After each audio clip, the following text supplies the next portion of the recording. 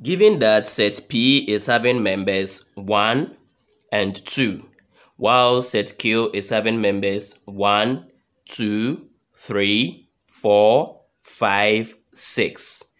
What are the members of set P intersection Q? Let's solve it. So we have the options given to us: A, 1, 2, B, 3, 4, 5, 6, C, 4, 6, and then D, 3, 5.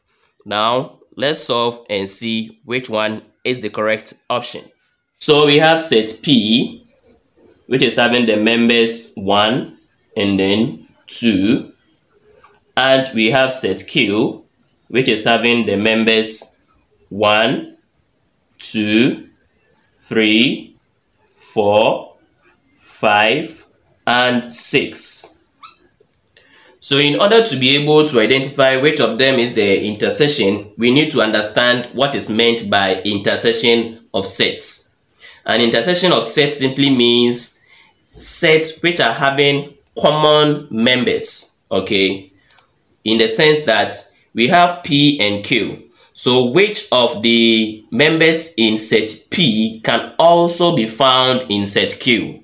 Those are the members that we call intersection. Those members are common to P and Q, right? So let's write that. We have set P intersection set Q. So which of the members or numbers can be found in set P and can also be found in set Q? Now we can see 1 in set P. We can also see 1 in set Q. So we write our 1.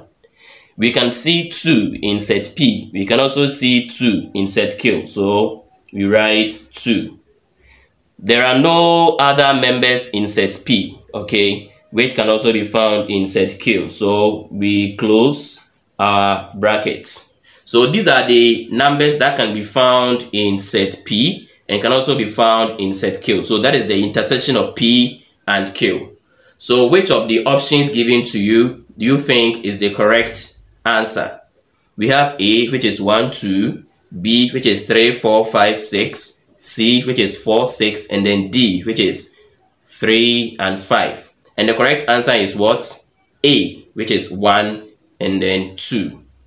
If this is your first time of reaching this channel, press the subscription button, subscribe, and then press notification bell so that you will be updated on any new videos.